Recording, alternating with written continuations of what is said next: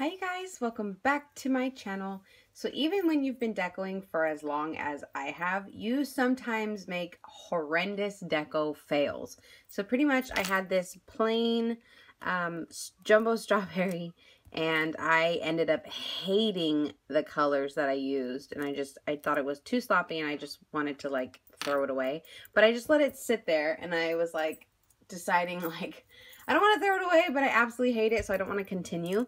But then I was like, wait a second, maybe the squishy texture is soft enough that I can peel off the puffy paint. And so I started trying, and if you're very, very careful, the puffy paint will just peel right off of the, if you can see, it'll just peel off without actually damaging it. You have to be super, super careful.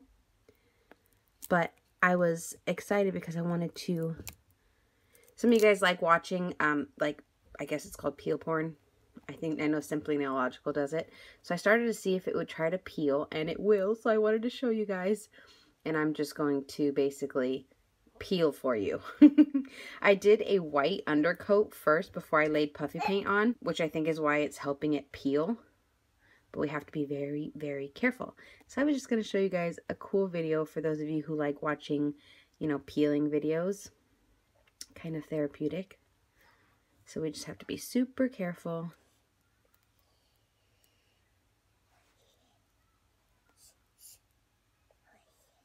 You want to see what?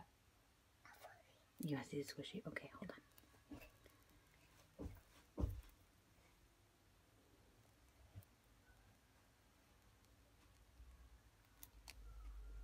So hopefully I can peel this whole thing off without ripping any of the foam.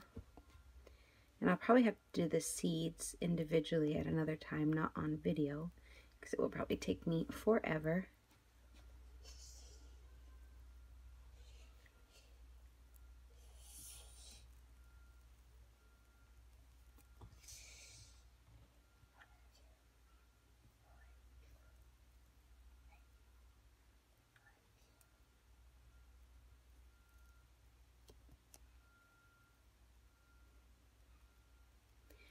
Yes, so now we're all the way around.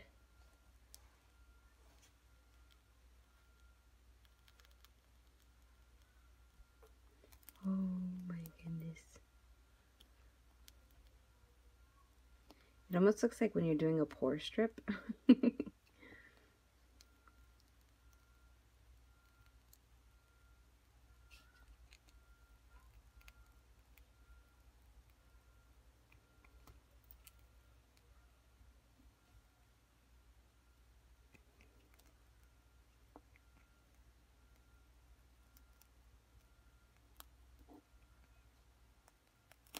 Yes.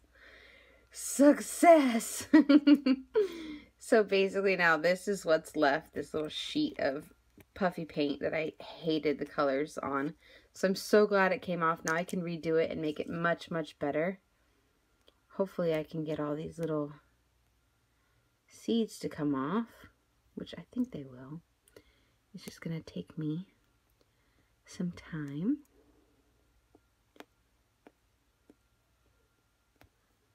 But yes, I hope you guys enjoyed watching this slightly strange, slightly satisfying peel deco paint. I actually think it's like super fun to peel off puffy paint when it allows you.